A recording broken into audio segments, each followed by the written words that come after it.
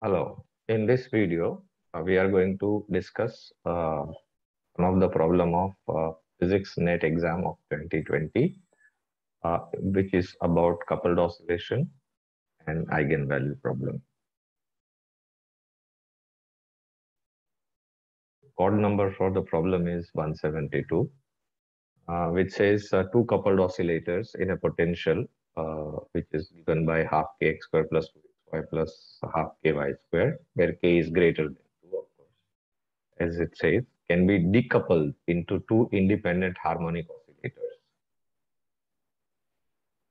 with coordinates x dash and y dash by means of an appropriate transformation. So in this case, you can see the 2xy term shows that it's a coupled one, but we can transform into a coordinate system in which they would look decoupled. Okay, so there will be a separate potential energy term in terms of x dash and in terms of y dash. And we are asked to find the transformation matrix S. To find means, I mean, in this case, we are told to select the correct option out of the four given. So let us see how we do this problem. That's our potential energy. That's our, we can write it in terms of matrix formalism as X transpose K matrix times X column vector, of course. That X column vector will be X and Y.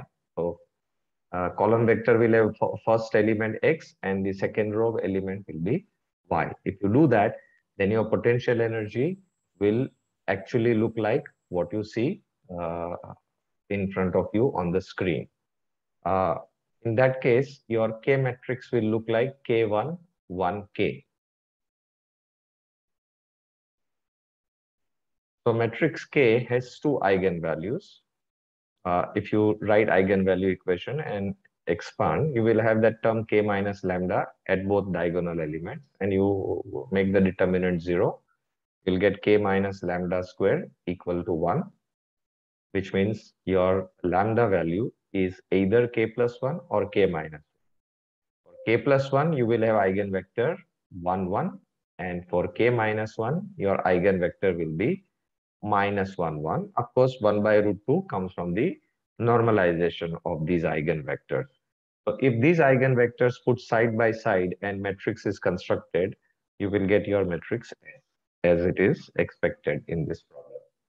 Your S matrix will be 1 by root 2, 1 by root 2, column first column, and minus 1 by root 2, 1 by root 2, second column. And in that case, if you take this S transpose KS, okay, you can actually substitute S matrix and its transpose and the K matrix as we took in the previous slide and work out the product. You will see that it becomes K plus 1, 0 and 0, K minus 1. So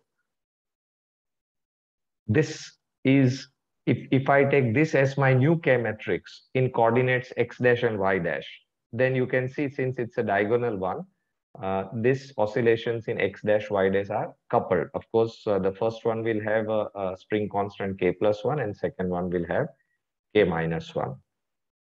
So in this case, the option 2 is the correct answer. But if you want to realize this, see this 1 by root 2, 1 by root 2 says that x dash y dash. Okay, so x dash is 1 by root 2 times x minus y and y dash is 1 by root 2 times x plus y. So we have coupled the coordinates to decouple their. Yes, for more such videos, you are welcome to visit our website.